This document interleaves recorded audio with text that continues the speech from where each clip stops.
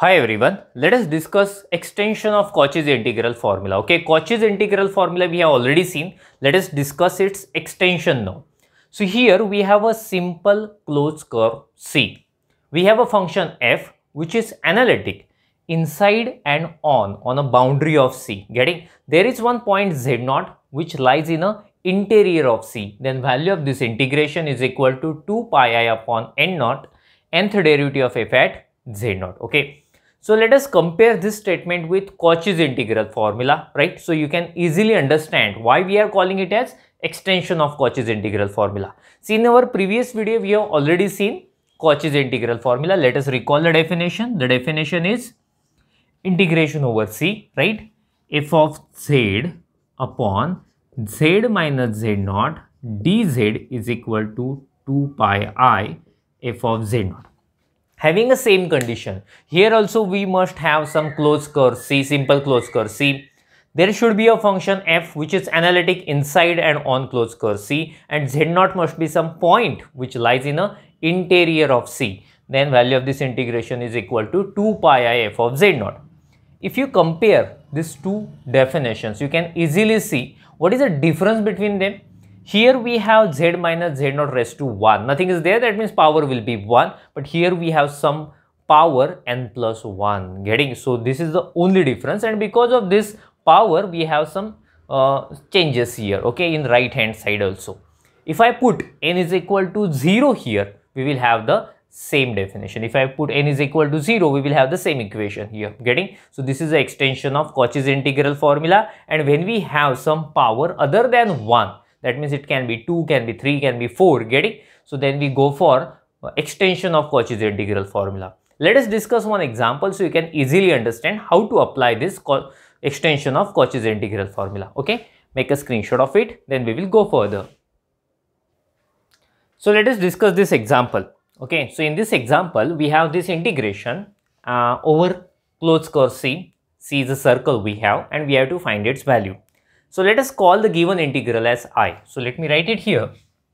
We have I is equal to, I means given integration over C e raised to 2z upon z plus 1 raised to 4. So now dz I should write.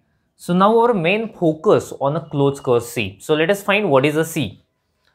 So here C mod z minus 1 is equal to 3. So you know that this is equation of circle, right?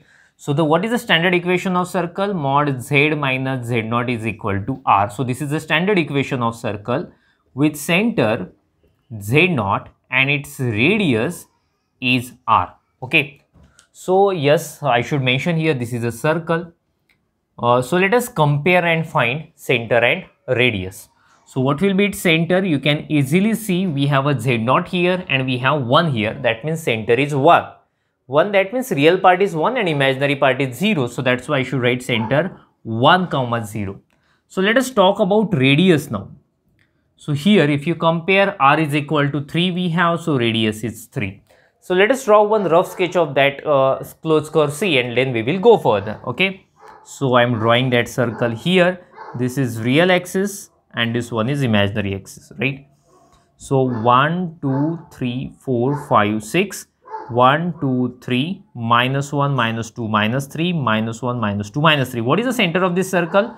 1, 0. So here we have a center of circle having radius 3. I should go 3 on that side, 3 on this side, and 3 here, 3 here. So we will have a circle like this. Okay. Actually I am drawing a rough sketch, so I hope you can understand. Yes, so this is the circle we have. Okay, I have drawn a circle here. So see, that part is not required. Let me remove and then we will go further. Okay, so now whatever the function we have, we call it as a capital F of z. Okay, so what we have here, our capital F of z, our function is e raised to 2z by z plus 1 raised to 4. So now we have to find a point where the function is not analytic. That means a point where denominator will be 0. You can easily see if I put z is equal to minus 1, denominator will be 0. So z is equal to minus 1, it is a point where function is not analytic. So let me mention here capital F of z is not analytic not analytic at z is equal to -1. So now the next question is, that point lies inside a circle or outside a circle? Let us find z is equal to -1. That point will be here. So clearly that point lies inside a circle. So let me mention here, this point lies inside C. Okay, this point lies inside C. So therefore now I consider small f of z. Okay, small f of z will be e raised to 2z. Okay, so whatever the numerator we have, normally we consider it is a small f of z. So small f of z is e raised to 2z. So you know that exponential function is always analytic. So therefore clearly we can mention this small f of z is analytic inside and on closed curve C. So let me mention here clearly small f is analytic inside and on closed curve C. Okay, so this is a condition which is required to apply extension of Cauchy's integral formula. Okay, so yes, now we can apply extension of Cauchy's integral formula. Then let me mention, by extension of Cauchy's integral formula,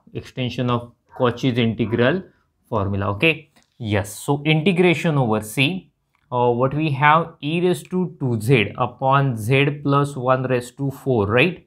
Yes, dz is equal to integration over C, this is our small f of z upon z plus 1 raised to 4 dz. Okay, so let me write a statement of Cauchy's integral formula somewhere so you can easily compare and apply. Okay, so I'm writing a statement here. Yes, here I will write. So integration over C, f of z upon z minus z naught raised to n plus 1 dz is equal to 2 pi I upon n factorial nth derivative of f at z naught. This is a statement of Cauchy's integral formula that we have to apply here. So our z naught, you can easily compare this bracket with this one. Actually we want minus sign, we don't have minus sign here, so minus is plus, so therefore here we should have z minus -1, that means our z naught is -1. So by applying this extension of Cauchy's integral formula, we can write 2 pi I divided by n factorial. Now the question is, what is n? So here we have bracket raised to n plus 1, and what we have, bracket raised to 4. That means n plus 1 is equal to 4. That means n is obviously 3. So I am putting n is equal to 3 everywhere. 3 factorial, right? Third derivative of f at z naught. Our z naught, what is our z naught? -1, as I told you earlier. So this is equal to 2 pi I. 3 factorial means you know that 3 into 2 into 1. Third derivative of f at -1. So 2 will get cancelled, and what will we have? Pi I by 3. Third derivative of f at -1. Let me call it as 1. We cannot find its value directly since we want third derivative here. What will I do? First of all, we will find third derivative of f. After that, we will put z is equal to -1 there. So we will have its value, and let us put it back in equation 1. So that's we will have the final answer of this integration. Okay. So let me remove this part. So we'll have some more space to write. Okay. So let us find what is our small f of z. Now, our small f of z is e raised to 2z. Its derivative of exponential function is same, e raised to 2z, and derivative of 2z is 2 again. Double derivative of f, okay, so 2 as it is, derivative of e raised to 2z is e raised to 2z into 2, getting, so that 2 into 2, 4 we will have, and what will be the third derivative? So it will be 4 as it is. Derivative of e raised to 2z is e raised to 2z, again derivative of 2z is 2, that 2 into this 4, that means we'll have 8 e raised to 2z. So f triple dash of -1, since we want f triple dash of -1 here.